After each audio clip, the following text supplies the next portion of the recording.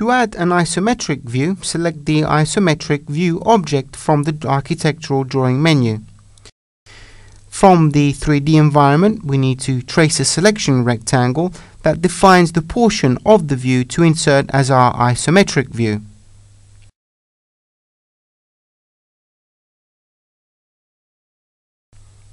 As you can see here, a small camera symbol has been inserted representing the isometric point of view. In the Drawing Models group, the Isometric View 1 drawing has been added.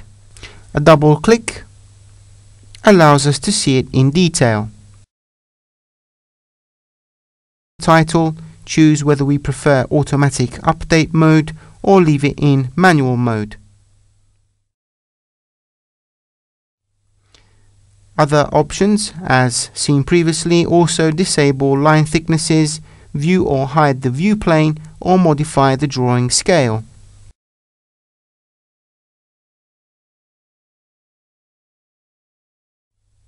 We can also export the drawing to DXF DWG CAD formats or print it.